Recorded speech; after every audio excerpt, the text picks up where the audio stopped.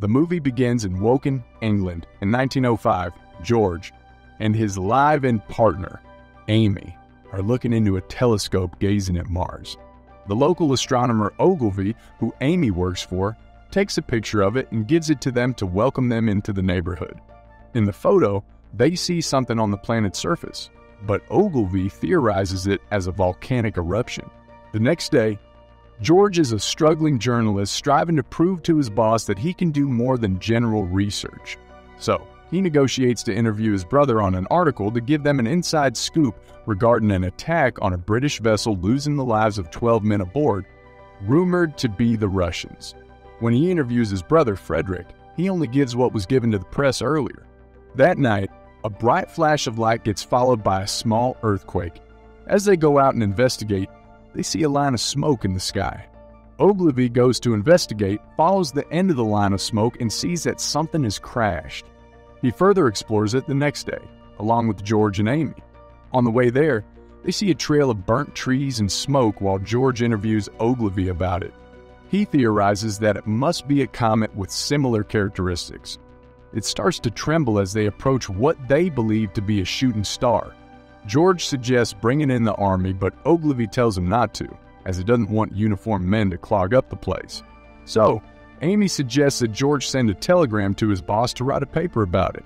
Still, Ogilvy tells them that the telegraphs are out, so George has to go in and say to them face to face. He takes a picture of them in front of the comet before he leaves. As it happens, his boss isn't interested in this story and wants more details on the attack from Russia. An annoyed George leaves work while Ogilvy and Amy continue to dig with the help of the local men. Amy asks Ogilvy if it could be from Mars, remembering the photographed eruption. Then, Ogilvy answers that the chances of it being from Mars are 1,000,000 to 1. As he approaches the comet, it rumbles again and a giant crack appears. In the meantime, George visits his ex-wife Lucy and asks her to sign his divorce papers. She scolds him for his decision to leave her and swears that if he wants to marry again, he can do so when she dies. He grimly returns to the train after his fruitless ordeal and returns to the dig site. At the dig site, the comet rumbles again. While Ogilvy hears mechanical whirs coming from the comet, he believes that something must be inside. It attracts more and more spectators, as well as the royal astronomer. The local police have come and guarded it. Soon, George comes to their house and asks their housekeeper, Mary, where Amy is. She has been out all day, presumably at the dig site. Mary asks whether the rumors of them discovering a bomb are true, but George assures her it isn't. He asks her to wait at the house in case Amy comes home, as he quickly goes to the dig site. Later, George arrives at the dig site and asks Ogilvy where Amy is, while they watch as the comet attracts more and more people. Still, the big rock rumbles more and more and its rock-like exterior is falling off, revealing the metal interior of a black sphere. The royal astronomer approaches and touches it, revealing the surface covered in a black goo. The metal sphere starts to turn until it rises from the ground, shocking everyone. The black goo on the royal astronomer's hand starts to combust until the fire swallows him. George and the others try to help but back away as the spinning sphere throws the black goo around. Then, it explodes upon contact, making everyone run away to take cover and leave the site. The metallic sphere finally burned itself off, but something was still unseen on the site. Rushing back home, Amy and George watch as more objects fall from the sky. In the wake of the devastation, George heads back to the site to try and find Ogilvy. However, he's nowhere to be found. The army has taken control of the site, collecting the corpses and pushing the story that a forest fire caused their deaths. Amy heads to Ogilvy's lab and sees the various photos of Mars, recording the explosion they saw. She sees traces of something that doesn't look like debris from a volcano. However, she only takes a little bit of time and meets with George. They both report that there's no sign of Ogilvy. Suddenly, they hear explosions coming and soldiers running and telling everyone to clear the houses. Blasts come from something unseen, so they run to their home for safety. Still, their house also gets shot at, and Mary, their housekeeper, gets buried under the rubble. George and Amy attempt to flee on a stray horse, but they stop as Amy sees their dog, and George tries to catch their dog, Benny, while they avoid the blasts. In the ensuing chaos, Amy and George get separated, and they finally see what's causing the blasts, which is a machine. The giant mechanical behemoths are towering over the houses, roaring mechanically. George yells at Amy to head to Frederick's, and then he gets knocked down under some rubble. Later, George climbs out of the rubble, and he sees the destruction that happened in Woking. Meanwhile, Amy arrives, informs Frederick of the attack, and is looking for George as they plan to meet there, but he isn't. She also tells him that she's pregnant with George's child. In the future, in post-apocalyptic England, Amy is with her child, a war-weary survivor struggling to find George. The desolate ruins of London stretching on in the distance got revealed. After reading about it from a pamphlet he saw, Amy's son asks her what the great victory was. She tells him that it was hard and they lost a lot. A priest interrupts them to remind Amy that her husband will come back. Going back to the present, George goes to their house looking for any sign of Amy. He doesn't find her, so he writes a letter to her and leaves it on the mantel. Someone calls out to him outside the house. He arms himself with a knife and meets the person, and it's the soldier he met earlier. Together, they are walking around the town looking for survivors when they hear a baby's cries. Still, they also hear the mechanical sounds from the tripod war machine. He decides to look for the baby, but the soldier pulls him to cover and he hides from one of the monstrous machines as it towers over them. They hear a blast and the baby's cries stop. Meanwhile, Amy and Friedrich tell the Minister of War what happened. She explains to them that it must have come from Mars, showing the picture she got. She convinces them that they should attack the metal creatures before it reaches London and cause mayhem to the city. Evading the threat for now, they manage to make it to the nearby town, where they find a sergeant major. He's looking for volunteers to fight for their country against the metal creatures. He threatens George, so he's forced to enlist in the army. He reluctantly joins them as they head off to the site of the second crash-landed object, which is in a deep pond. George watches as they fruitlessly bombard it with cannons and gunfire. Despite destroying its shell, the actual creature remains untouched and begins to rise, eviscerating some of the soldiers.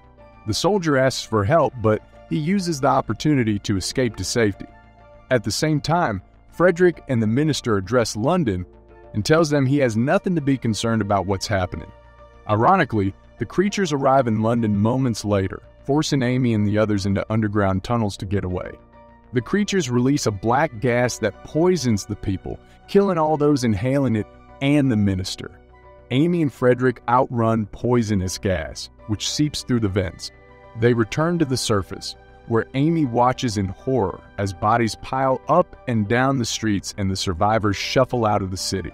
In the future, the priest tells Amy that there's someone from Woking, and it might be her husband. Giving her hope and joy, it might.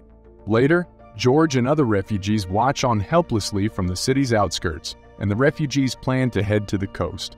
An old lady, Mrs. Elphinstone, drinks from a well and then offers him a cup, and he reluctantly does so to quench his thirst.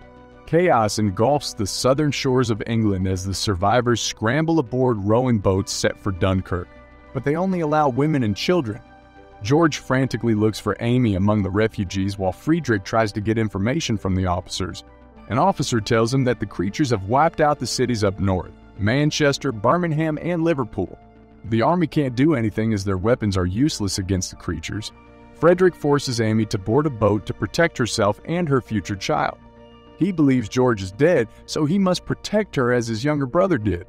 The machines will soon make their way to the coast. While George and Amy reunite and run down the beach away from the overturned machines, they save a girl trapped between them. Meanwhile, the Navy begins a counteroffensive.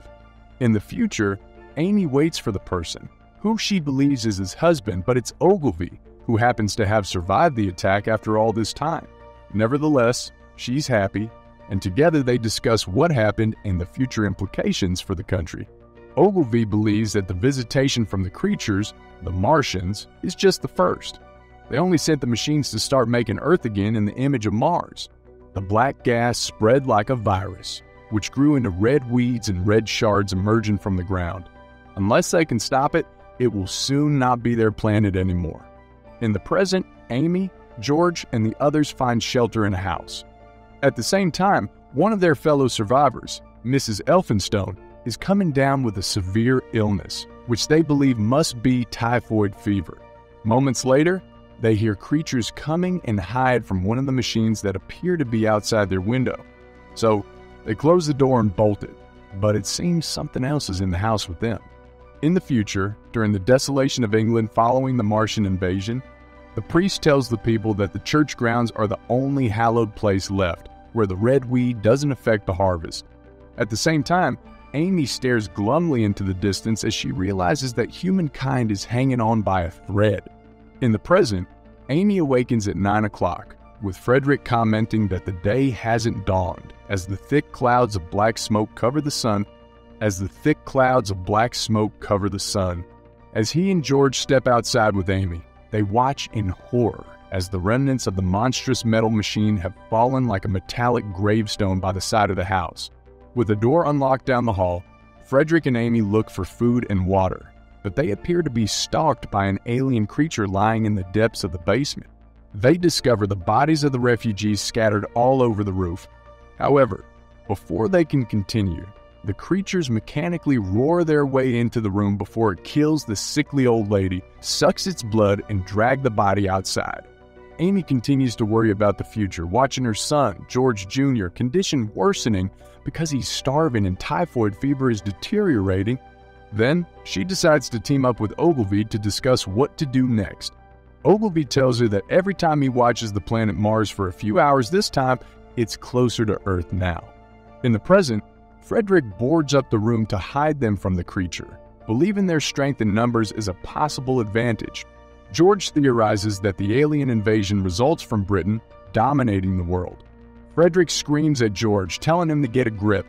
They move to try and ambush one of the aliens, but another alien creature appears behind the little girl, killing her. They leave the house, and Friedrich throws firebombs at one of them, but it does no harm, so it kills him, while George and Amy embrace them as they take refuge inside another building.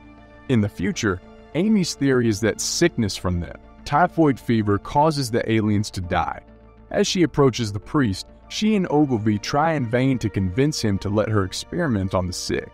With syringes and hoses, they spray the sickness in the following fields to try and test the theory.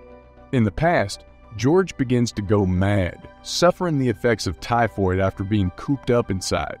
He tries to convince Amy to let him out to try and talk to the creatures, and this causes her to slap him across the face to snap him out of it.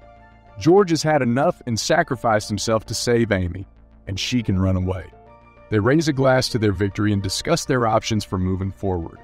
The experiment became successful partly because of the blood that George Jr. donated.